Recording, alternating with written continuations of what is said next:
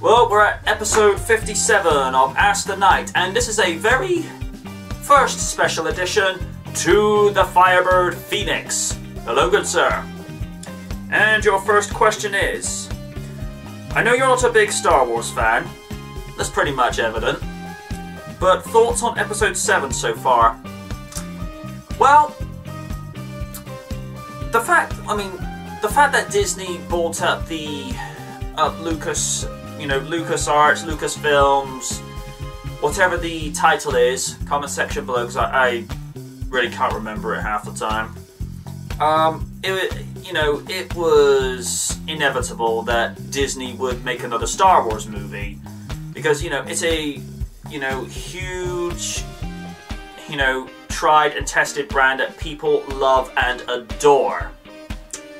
So I think for them to make another Star Wars movie, continuing the events after Episode 6, and keep in mind it's been, what, nearly 30 years since the events of that, but, Episode 6 I've only ever seen it like once or twice, but in both those occasions, awesome.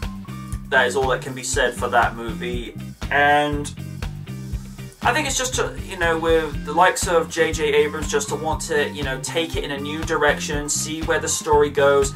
I say, let him do it, go ahead, it's a great idea.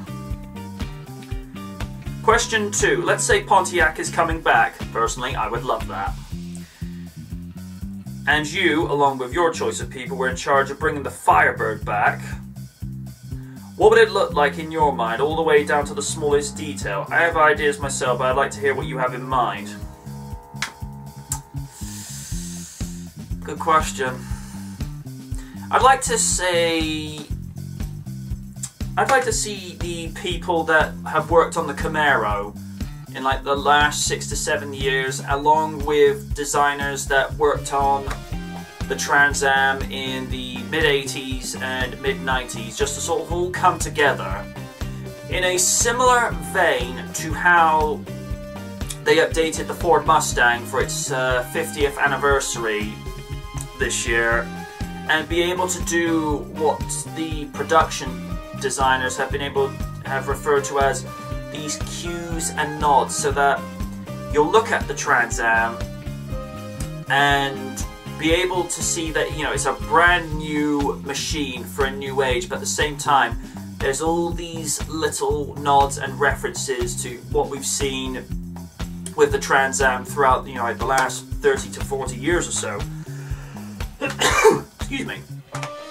So what I'd like to see in regards to the Trans Am for a new age, I'd like to see something very specific, that looked very similar to the 80s design, and of course that, little nods that were used with Knight Rider, but at the same time be able to look at it and notice that it's modern. In regards to the dashboard, I have seen how the dash looks in the 3rd generation Firebird, and